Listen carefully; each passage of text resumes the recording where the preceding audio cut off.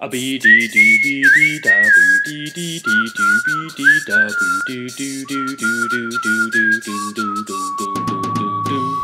Well, why don't you start, Kira? Okay, so we started the night out with my roommates. We went to the Dandelion first because we got like free admission. Normally we don't like to go there, but we decided to do it. And then we decided to leave the Dandelion because it's a lot of kids who are younger than us. And as we were walking, these guys were on the street and they asked us where we're going, and we're like, oh, we're going to Coppers, and keep walking. And then all of a sudden I feel something hit my leg, and I thought it was a water balloon because that's more normal in America.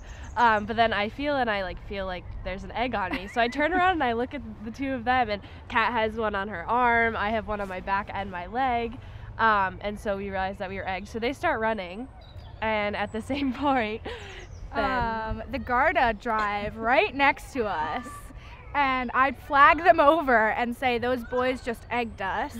While they go rushing down the street in their car, I go sprinting down the street in my heels to get the boys. I might have been a little intoxicated, I'd have to say. I don't think I would do this in normal life, but I sprinted down the street because I felt that there needs to be justice. There needs to be justice for us getting egged. yes. And then the Garda got them. Caught them right there on the street. We caught up to them. My friend's running behind me, probably trying to stop me. And who wants to tell the best part of the story? the €100. Yeah. So as we're standing there, one of the cops is talking to us, and then another one's talking to, I think it was like five boys. Yeah. And like we see two of the boys sprint away, and then they come back, and he's like, oh yeah, like they just went to the ATM.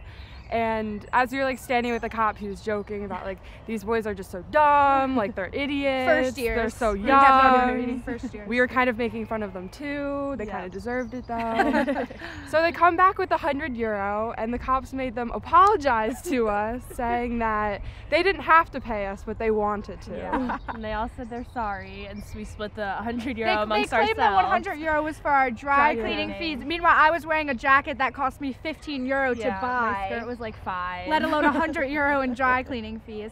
So we had a very nice end of the night. Once we got the egg off us, we got, we could pay for our cover charges, all the drinks we wanted, Our taxi. our taxi home. It worked out pretty well for us. Yeah, it's Well, definitely there's our the favorite Dicey's story. line. What's the Dicey's When you're line? in line to get into Oh, Dicey's, yeah. And what happened? they checked our purses. Oh, that's another really funny story about me chasing after people. Seems to be I a have a common problem, theme. I think.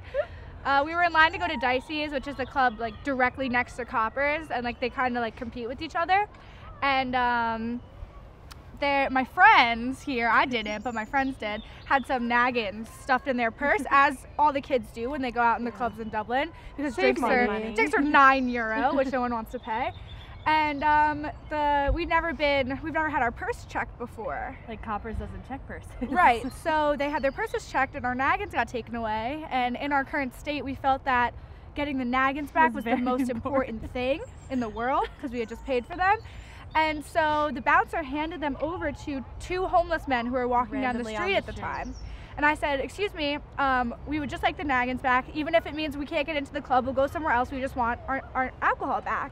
And she said no. And so I hopped under the line and went sprinting down the street after the homeless men, fell, went sliding down Harcourt Street.